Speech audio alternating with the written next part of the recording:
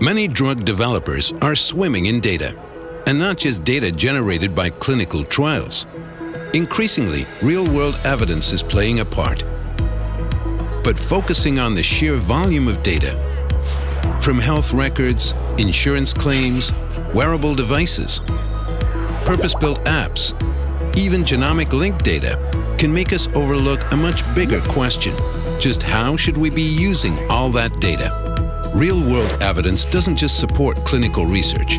It can be the key to creating whole new business models, such as using patient outcomes to support value-based contracts for personalized medications, or using information from wearable devices to understand and improve the patient journey. It could mean tracking real-world data across the entire product lifecycle to enhance the value of products, or combing through electronic medical records to identify new uses for therapies and to support regulatory submissions. It could mean partnering with technology companies to use wearable devices to monitor and influence patient behavior, or using end-to-end evidence management to answer the hard questions of what works, for whom, in what context, and at what price.